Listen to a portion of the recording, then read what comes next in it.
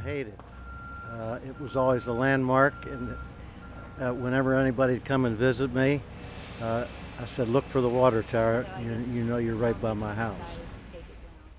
A landmark in Mount Pleasant is coming down. The water tower on the edge of the old village, almost 90 years old. Our Tara Jabor is working for you tonight. Residents told her they'll miss the tower because it's about more than water or cell service.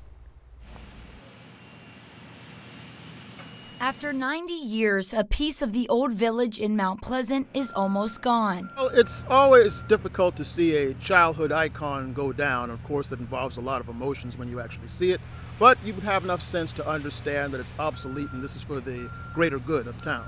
Damon Fordham says the water tank has special meaning to him and his father. My father taught me how to fly a kite behind this water tower when I was 5 years old, and also how to ride a bike behind it a few years later. And generations of school children have passed this tower on their way to Moultrie Middle and High School. Walter Brown's family has lived in the old village since 1894. He's been fighting the water tank coming down since 1995. But he says the reason why is because of his experience with the Coast Guard. Very tall land structures are recorded on navigational maps to help mariners while at sea.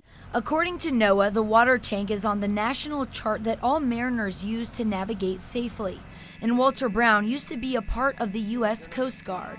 I would notice it when I would be at sea, and I found it on 3 different maps. I found it on the Coast Guard map, as well as 2 of the NOAA maps, which are updated yearly. But officials with NOAA say although the tank is being removed, there are plenty of other landmarks to help mariners. Brown says he's disappointed that the tank is being taken down, but he wants the Mount Pleasant town leaders to learn from this experience. I encourage all young people, if you're over 18, come to town council meeting, come to the waterworks meeting, and run for office. Working for you, Tara Jabor, ABC News 4.